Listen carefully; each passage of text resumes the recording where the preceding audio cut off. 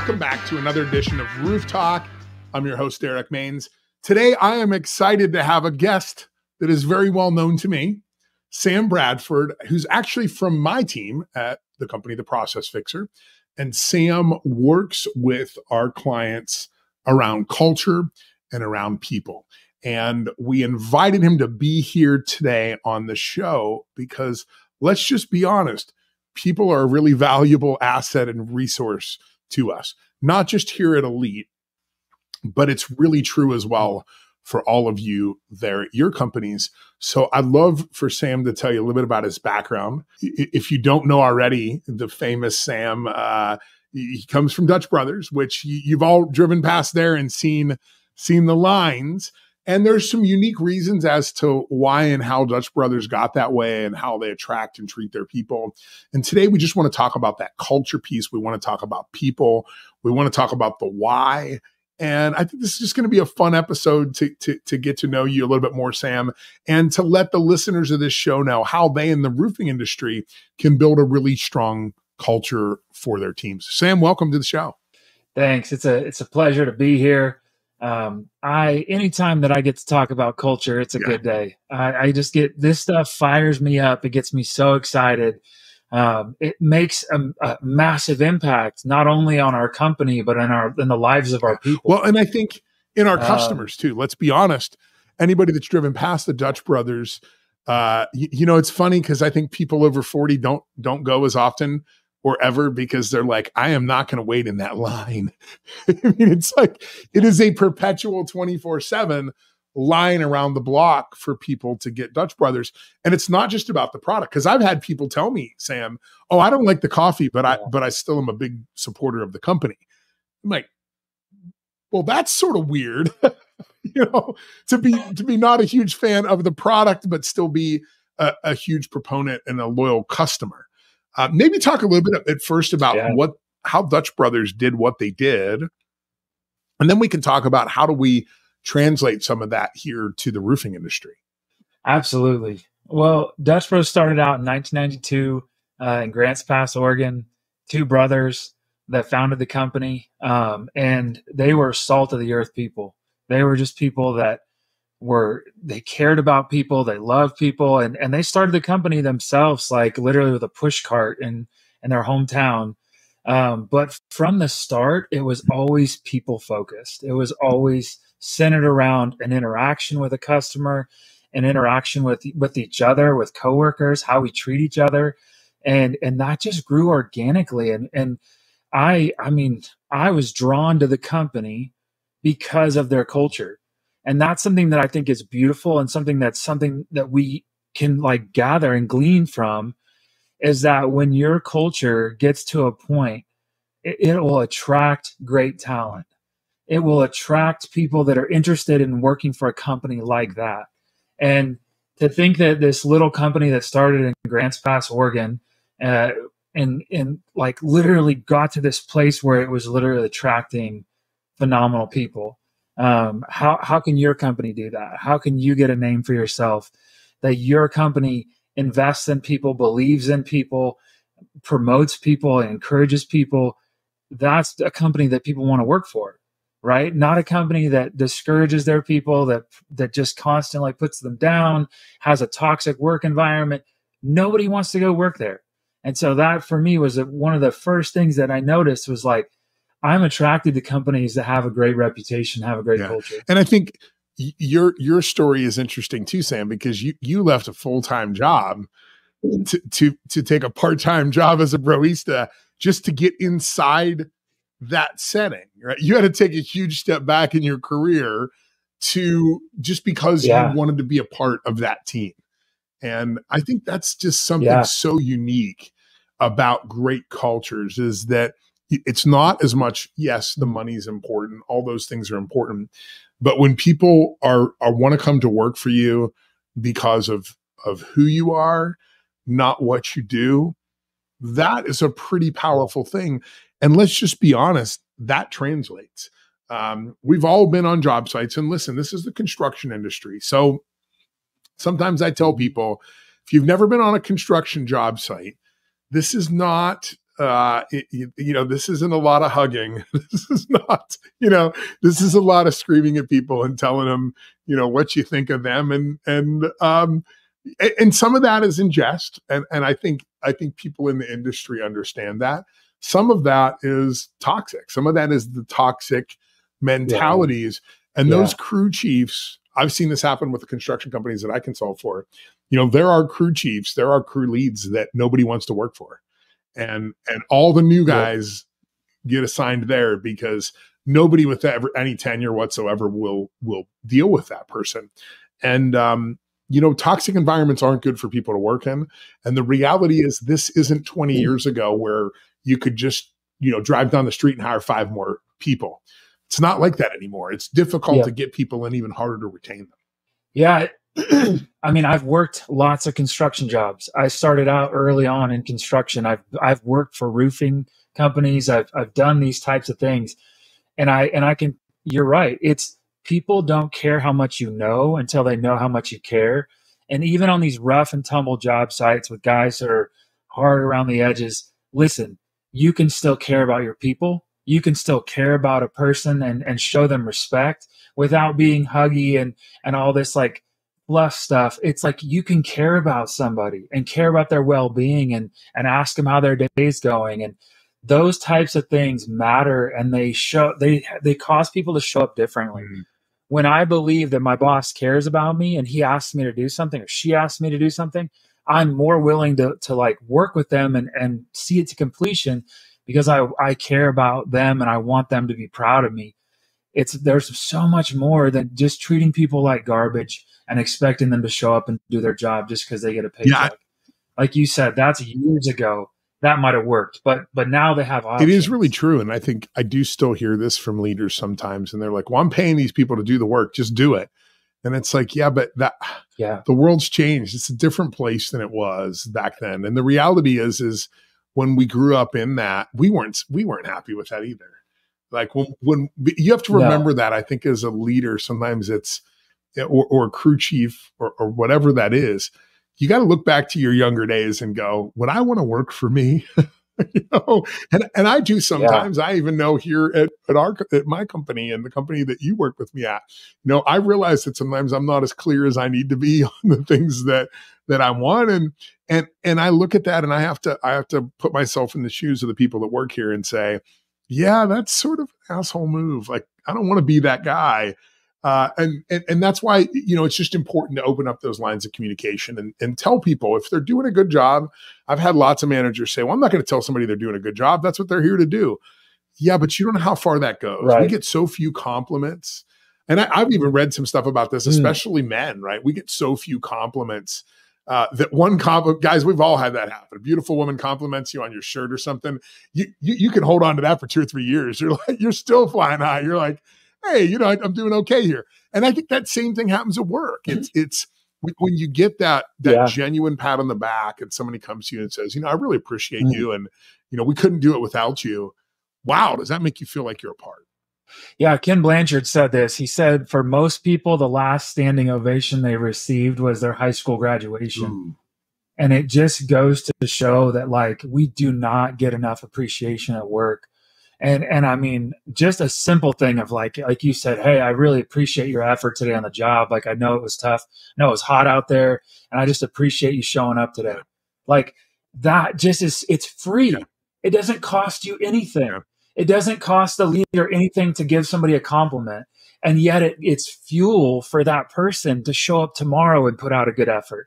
And it's fuel for them to like want to just drive harder for the cause. And it's simple, and it's sometimes so overlooked and like, that guy doesn't need to know that he's doing a good job. It's like, why don't you just tell him and see how that goes? Yeah. And I think we've all dealt with this. You get home and, from work and your spouse or your partner, the first question they ask is, how was your day? And, it's nice to be able to say sometimes, you know what, actually today was a really good day. My boss, said I did a great job. Yeah. And just giving that, it's not always about the money. It's not always about all these other things. Sometimes it's just knowing that you're doing good work. And I think especially when you get into the trades, because these are hands-on jobs, right? These are jobs of working with your hands and becoming a craftsman and an artisan and a skilled tradesman. And it's good to hear that. It's good to hear that motivation, from people that are around you. How does that translate, Sam? Yeah. And you probably can talk to this from Dutch Brothers. How does that internal culture of encouraging others, how does that translate over to the customer? Man, something that we would say a lot is that like our employees are our first customer. If we treat our employees like garbage, and then we in turn expect them to treat our customers amazing and be so kind and generous to them, like how is that even going to pan out?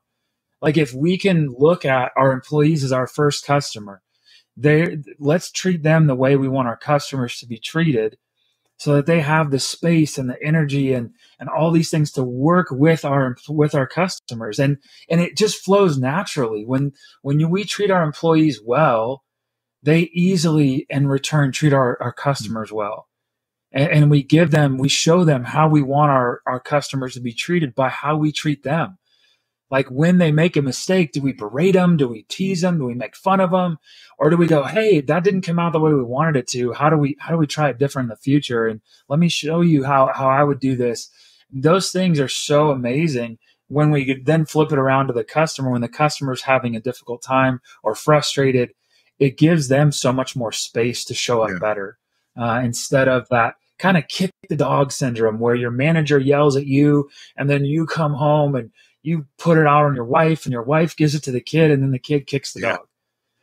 It's like we just kind of pass that frustration down.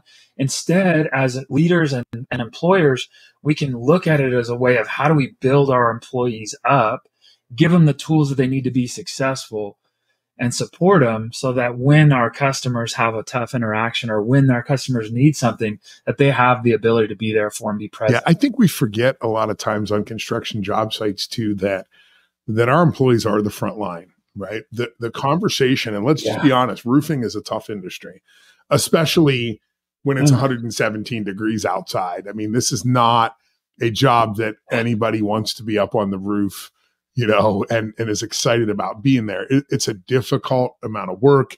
There's just a lot of, a lot of challenges that go along with it.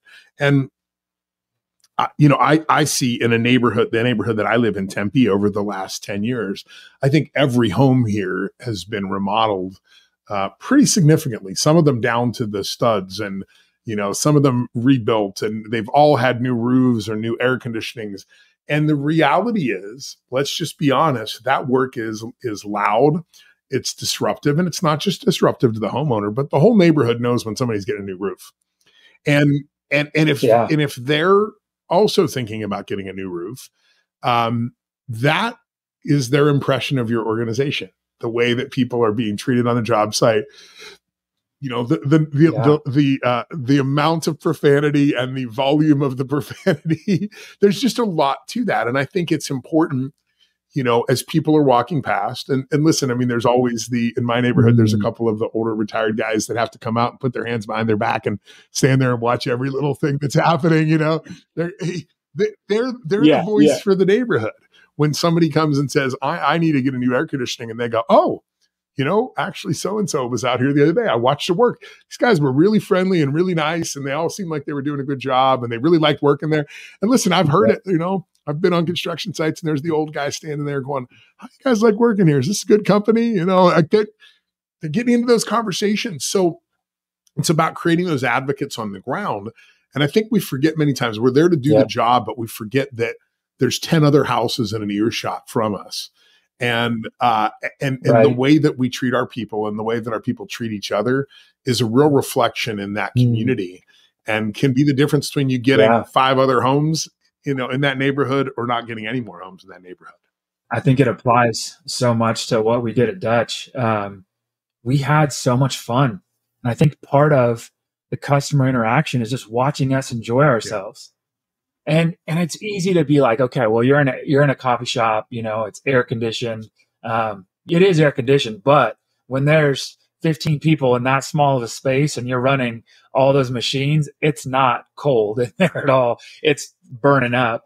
I think there's so many times in industries where people will say, well, we can't do this because we're in this industry. And I when I hear that, I go, yeah, you're right.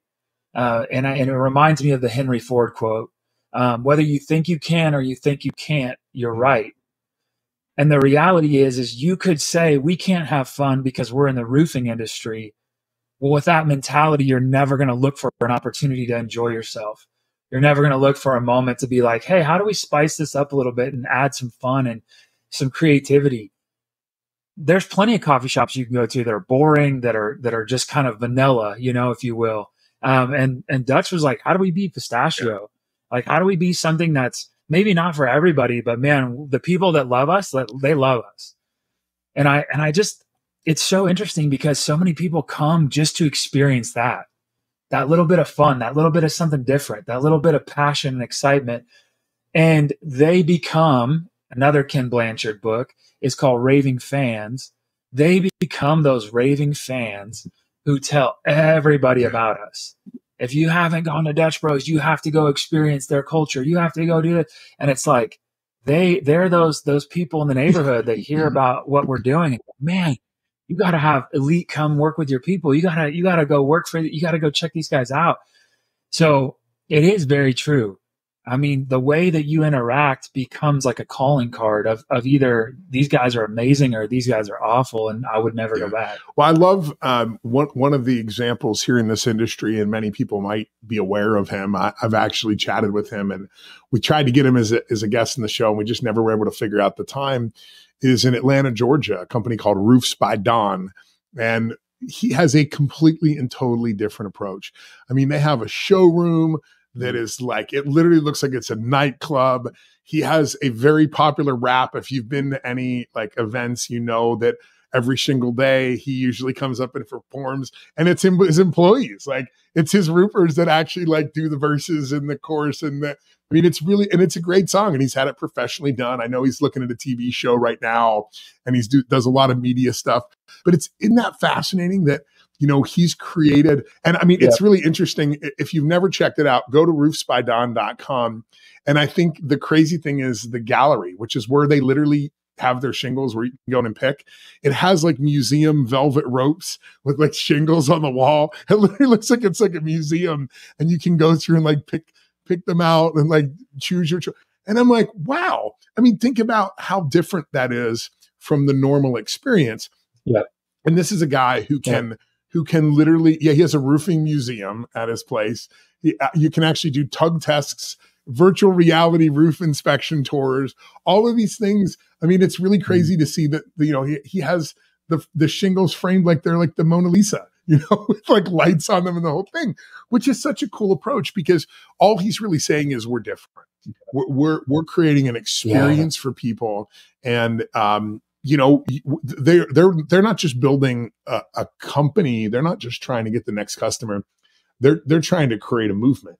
And I really appreciate that about Don. And I think he's a really good example of what we can emulate in this industry to make it a little bit more fun, to make it a little bit more about the people. And let's just be honest, that's reflected back to our customers. Let's talk a little bit about the window experience at Dutch, because I think it's such an interesting time in the Dutch Brothers experience. And for those of you on the East Coast who haven't experienced Dutch Brothers yet, it's coming. Trust me. I think somebody told me the other day they called it the Starbucks killer. And I'm like, I don't know if it's the Starbucks killer. I think it's a very different thing than Starbucks. But the window experience at Dutch Brothers is a really important point of connection with customers. Let's talk a little bit about that. And maybe there's a way that we can translate this into the roofing industry. Yeah, absolutely. I mean, most quick service restaurants that you go to, you're going to roll up to the window and they're going to like have a really brief interaction with you. And then they're going to close the window until they're ready to give you what you need, what you came for. And at Dutch Bros, we like looked at it differently. We looked at it as like, here's a moment where we have this really incredible opportunity where our customer's waiting, and we can engage with them, and we can just talk to them and see how they're doing, what's going on in their life. And man, it's crazy I could tell you story after story after story of the most life-giving, impactful conversations that we've had, whether at the window or while we were taking their order through text. It's nuts. And it's, I would always talk about it and go, when's the last time you rolled up to a quick service restaurant and had an impactful conversation? Like, it doesn't happen. You don't even expect it. Like, you just show up and you're like, here's what I want. Let's move on. But at Dutch, that window experience is magical. And it's something that's so ordinary and so like overlooked that we just saw an opportunity. And I just think that there's so many of these moments in our lives that are so easily overlooked, so just like normal, that like, oh yeah, I'm going to sit at this window and just wait for a little bit. What if, right? What if we engaged in a conversation? What if we just asked somebody? And one of the things that was super important for us is telling our people, if you ask somebody how they're doing, you'd better want to know. Like, you don't just ask them because that's what you're supposed to do. If you ask how they're doing, you better be open to whatever comes out, whatever comes next. And I think it was so beautiful just to like have these experiences with people that were so connecting. And that's really what makes our place so popular. I mean, people would ask, hey, what are you putting in your coffee? Are you putting drugs in your coffee? Are you putting, and it's like, I, laugh like, yeah, that's not what we're doing. We're just connecting with people, and people are so starved for that interaction and so starved to actually just feel seen and heard that it just became a movement. And so, I mean, for leaders on a roofing crew, again, looking at your people as the first customer, it's just having those engaged conversations with them. Hey man, how's your day going? What's new? What's something you're excited about in the near future? And just starting to engage with your employees and connect with them, and know that as you lead by example and as you show them that you care, that they're going to start to begin to take that on and do it with each other. And then when they have opportunities to connect with a customer, that they might use those same tools and when working with a customer. And it's something that literally over time, there were certain companies that would script their people and say, hey, when somebody says this, we want you to say this. And that's never something that happened at Dutch Bros. We never scripted our people. What we did was we just showed them how to have a good conversation. We showed them by example, and then we just turned them loose. And so it's not about scripting your people about, hey, if someone says A, then you say B. It's literally just having phenomenal conversations with your people and helping them realize, like, hey, now you're free to go do this with our employees, with our customers, and watch just the incredible things. I love this, Sam. And I think it's such a great lesson for all of us in any business. And that is that sometimes we just need that moment to connect with people. I look at the general contractor that we've used for years. I consider him a friend now. I mean, this last year, he wanted to go to this really high-end sushi restaurant. He's like, I'm going to take all my best friends with me to this high-end sushi. It was me and another guy. Like, that was it. Like, he was like, this is it, man. Like, I've been a customer for 10 years. And he's like, yeah, but we always have these great conversations. And you always, it's not just asking, what do you need done? But what I love about him, his name's Najim. What I love about Najim is when he comes to look at something and I'm like, hey man, I'm thinking about expanding this. And he doesn't ask what my ideas are. He's like, well, tell me, why do you want to do that? It's like, well, I've been thinking about this and I've been thinking about this. And he's like, yeah, but wait a second. Let's go outside. I want to show you something. And then we stand there for a little bit. And he's like, if you're trying to accomplish this goal, Derek, doesn't this and this get you there too? And many times, I got to give him credit. Many times he's talking me out of work, but he's like, hey, look, instead of doing this and moving this over here, what if we just added a door on this side? Would that get you what you're looking for? And I'm like, yeah, no, maybe it would. And sometimes, listen, I agree. And then I text him an hour later and I'm like, no, man, I want to do the whole thing. And he's like, it's cool. I want to be helpful to you. I want to provide you a service. I'm not just here to sell you something. And I think it just goes so far. It really goes so far. And candidly, like, I won't even contact one of his subs. I need a little bit of electrical work done, $200 job. I contacted him. He's like, bro, just call the electrician. I'm like, I don't want to cut you out, man. And he's like, it's fine. It's totally good. But we have that kind of relationship. And I think if you have that relationship with your customer, right, particularly, listen, here in the Southwest, we know this is the case. Most people aren't going to live in one house their whole life. They're going to be in 4, 5, 6, 8 houses throughout the course of their life. So you've got an opportunity to not only replace somebody's roof once every 30 years, you've got an opportunity to replace their roof multiple times throughout their lives. And you've got an opportunity to put that person to work for you as a salesperson. And that is just something that is very unique. And if you look at these bigger companies, I just recently interviewed somebody whose family's been in for 100 years, has been in construction.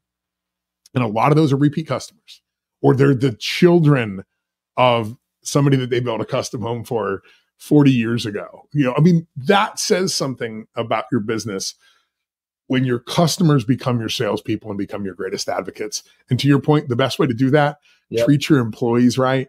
Your employees will treat your customers right. Your customers will treat you right.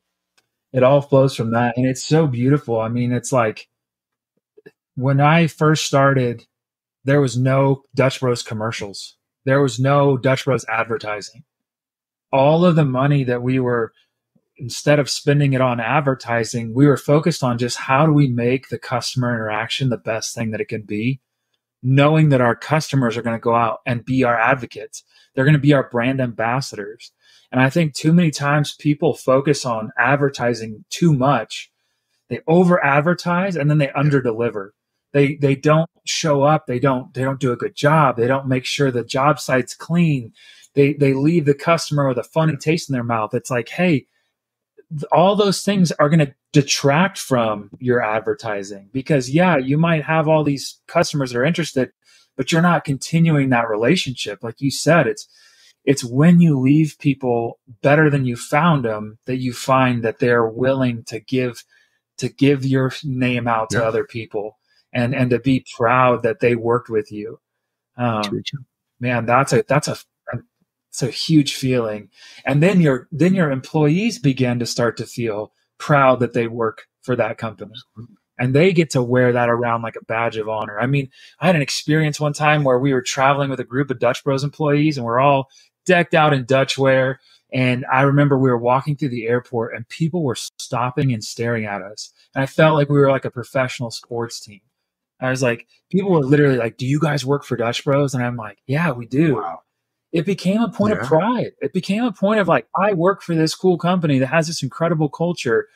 And people were excited about that. And that's something that can happen even in the roofing industry. If it can happen for a coffee shop, then it can happen for anybody. It's really true. And just recently, we have a customer in a different space, but I was interviewing some of their employees and I said, what do you like about working here?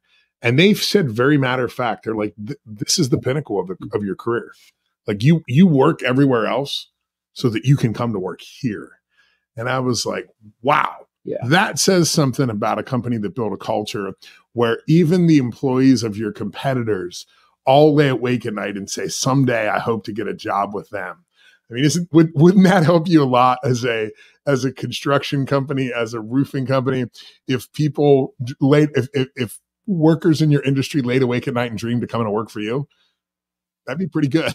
So, and that's an investment it doesn't take much, because I think to your point, Sam, so many times we don't treat people well. We don't treat employees well, that the person who just does anything at all is like considered, the best place to work.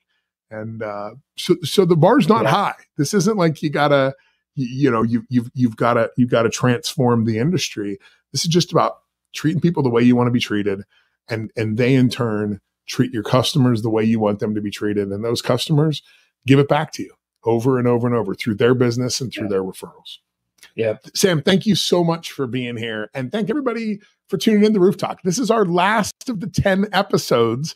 We put these out for the 10th anniversary to make sure to provide you with some really great detailed information on how you can help improve your company. Maybe back with more in the future, but for now, this wraps Roof Talk. All right, we'll see you soon.